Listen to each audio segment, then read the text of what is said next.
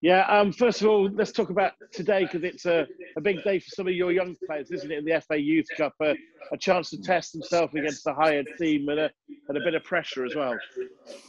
Yeah, there is, and to be fair, they've passed the test so far in the previous round against Preston.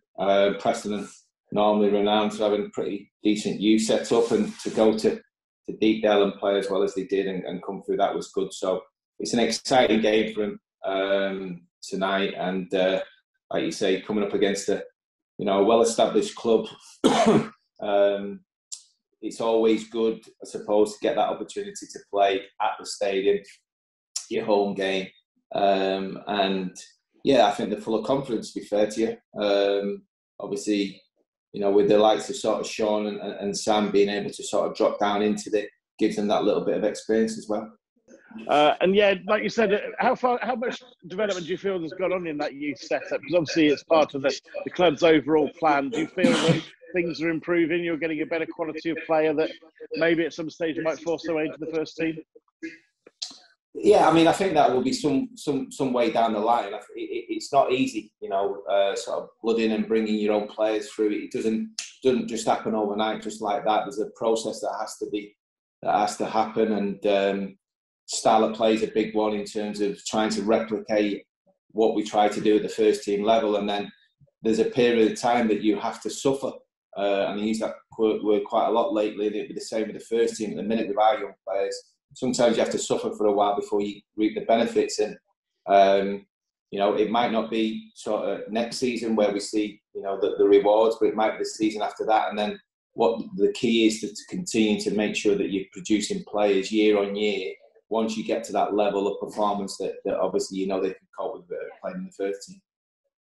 I guess returning to the first team now, the message for a lot of the players this week has been more performance like we saw on Tuesday, and perhaps a bit more luck as well.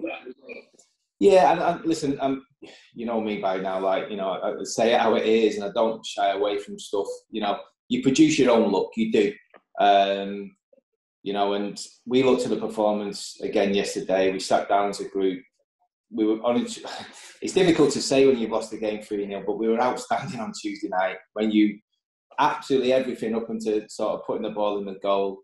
I know their keeper only made a couple of saves on the night, but what did happen was about 7, maybe 8, 9 blocks in front of the goal that made the keeper not have to do his job properly. That, to be fair to Gillingham, they defended for their lives and defended really well.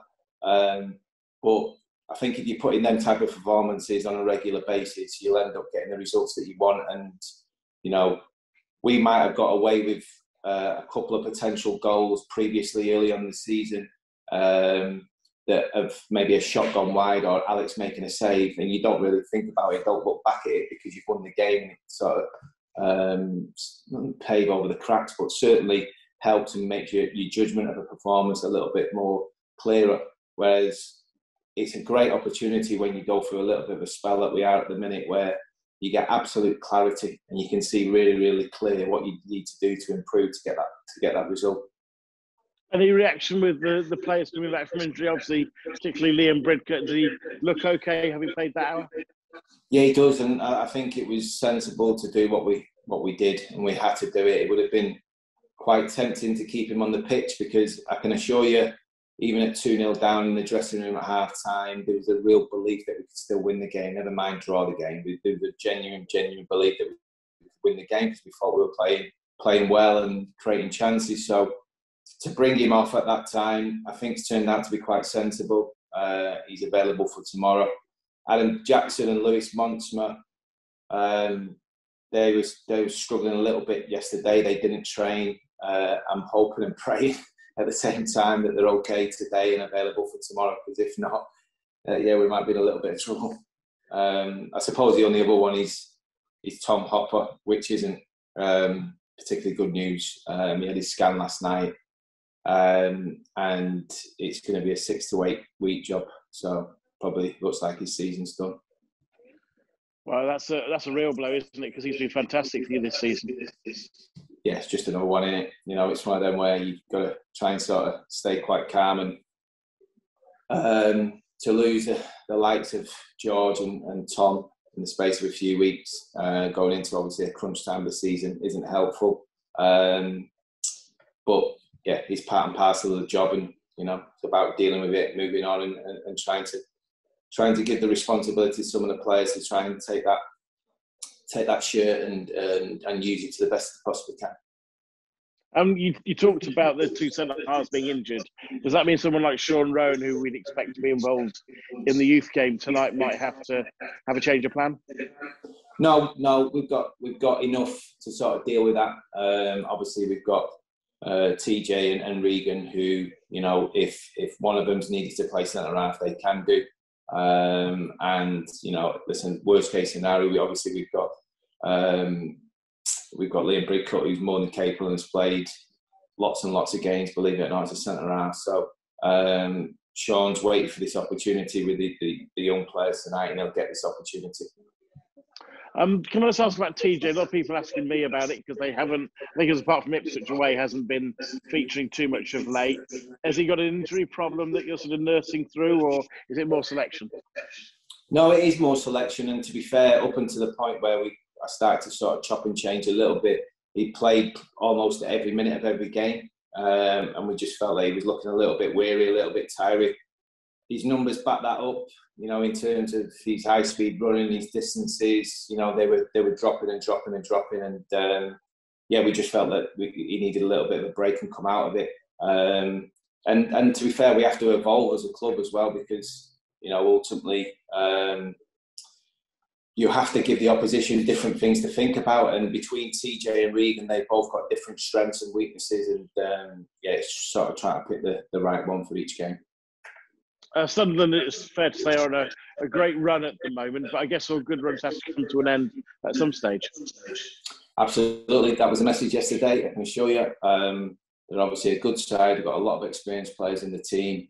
Very pragmatic how they approach it. Obviously, they've got the excellence of Charlie Wyke up top in terms of bringing people into play, and obviously very dangerous when the ball's in wide areas. But we feel we've got the game to win the game, but ultimately we have to defend, and moments in games have to be a little bit better than they were the other night.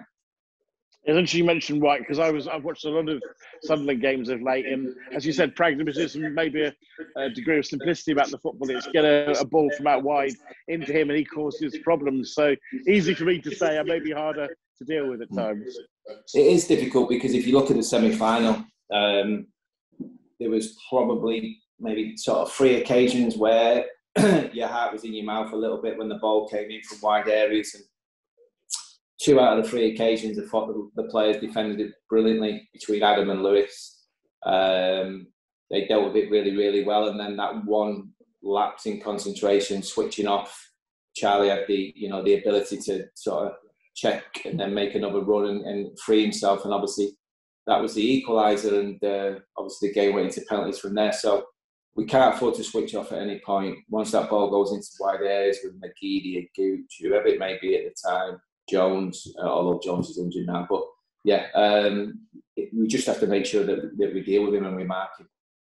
And then just very briefly, Michael, looking ahead a week, the Oxford game, does that look like that's going to take place now? Because it was, obviously, there was maybe a hope that some of the international call-ups might push it back a bit. Does it look like it will happen now?